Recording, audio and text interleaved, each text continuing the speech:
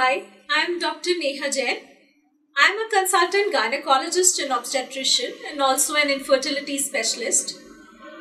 I have done my MBBS and post-graduation from Lady Hardinge Medical College. Currently, I am running my own clinic with the name Dr. Jain's Bliss and Bless Women's Health Clinic and Dr. Jain's Path Lab in Mehrauli. I am also associated as a visiting consultant with hospitals like Fortis Hospital and Ediva Hospital. Today I would like to talk about PCOD, that is Polycystic Ovarian Disease. As such, the incidence of PCOD reported worldwide is something around 7 to 22%. But in our day-to-day clinical practice, we see 1 out of every 2 patients is suffering from this disease. Now first, I would like to talk about the symptoms of PCOS. The commonest symptom of PCOS is menstrual irregularities. That is, there will be either delayed cycles, short cycles, or frequent cycles. These all are signs of an ovulation. Then the next symptoms are the signs and symptoms of hyperandrogenism.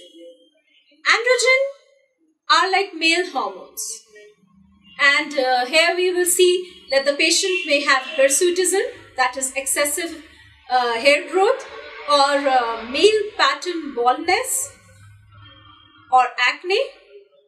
If you go to your doctor, then your doctor would suggest you some tests, and on these tests you may get reports like excess free testosterone levels or free androgen index is high.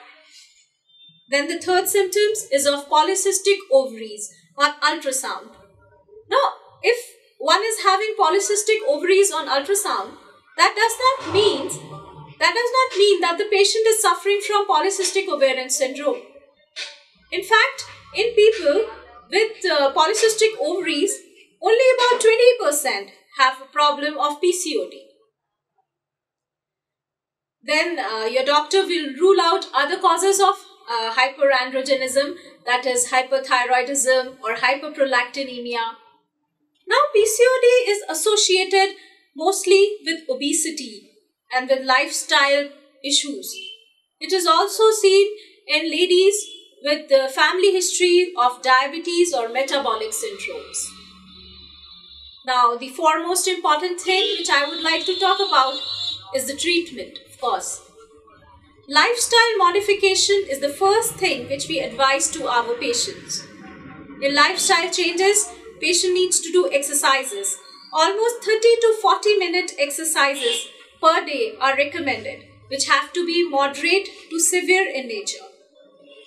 Then dietary changes need to be made. Patients are advised to avoid fried food, fatty food, junk food. Then sweets, sugars, empty calories have to be avoided.